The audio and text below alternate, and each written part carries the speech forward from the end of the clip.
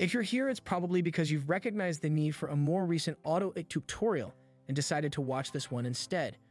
The majority of the tutorials that can be found on YouTube are older than 5 years and may not cover all of the most recent additions to AutoIt or developments in the software.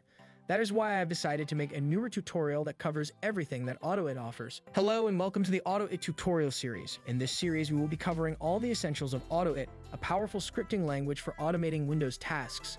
Over the course of the next few weeks, we will be posting a video every Saturday and Sunday, covering various topics related to AutoIt.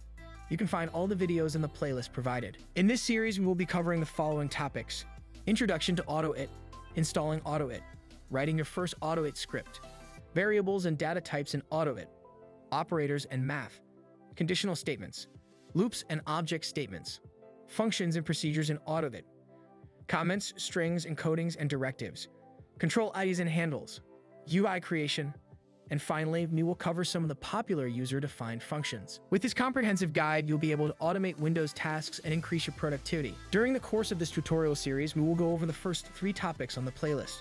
These topics include an introduction to AutoIt, installing AutoIt, and writing your first AutoIt script.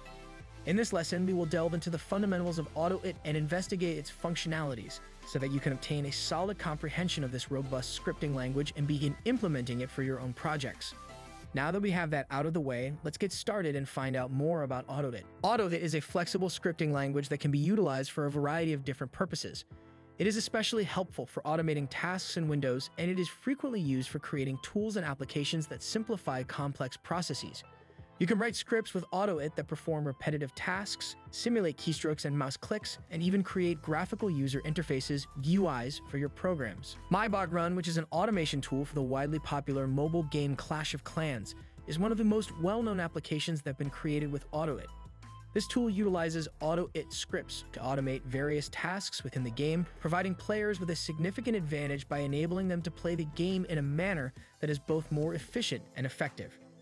The widespread adoption of this instrument exemplifies the adaptability of AutoIt and demonstrates the software's capacity to be implemented in a wide variety of contexts. AutoIt is not only helpful for automating tasks, but it is also a scripting language that is simple to learn and friendly to users. AutoIt provides the power and versatility you require to complete the task at hand, regardless of the level of experience you bring to the table as a user. AutoIt's extensive feature set makes it capable of performing a wide variety of tasks, from the most basic to the most complex applications. In order to take advantage of all that AutoIt has to offer, it is important that you have it installed on your Windows machine. Fortunately, the installation process is very simple and can be completed in just a few steps. By following this guide, you'll be up and running with AutoIt in no time. First, go to the AutoIt website at www.autoitscript.com. This is the official website for AutoIt, and it is where you will find all the information and resources you need to get started. On the homepage, you will see a button that reads AutoIt. Click on it, then click on the Download button. Once you have clicked on the Download button, you will be directed to a page where you can download the latest version of AutoIt. Make sure to download the correct version for your operating system. After the download is complete, find the installation file on your computer and run it. The installation process for AutoIt is very straightforward and involves a few simple steps. You'll be prompted with a series of on-screen instructions that you will need to follow in order to complete the installation. Be sure to read each step carefully and follow the instructions as directed. In some situations, you may be asked to choose where you want AutoIt to be installed.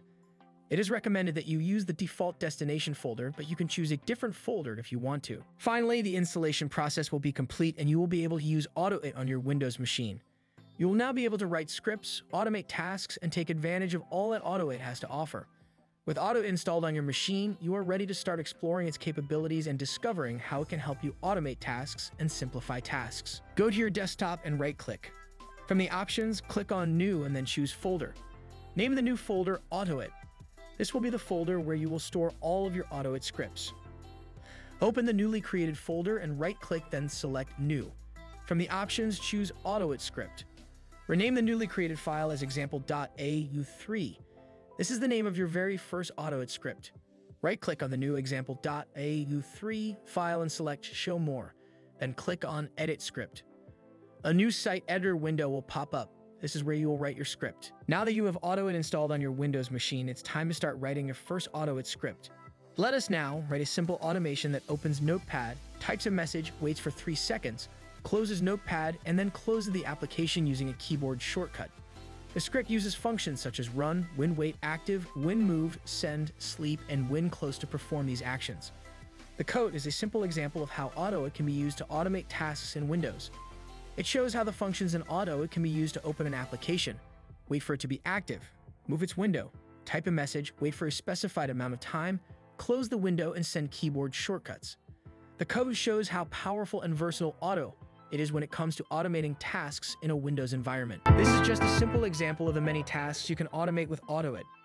With its powerful functions and flexible syntax, AutoIt is capable of automating a wide range of tasks and processes.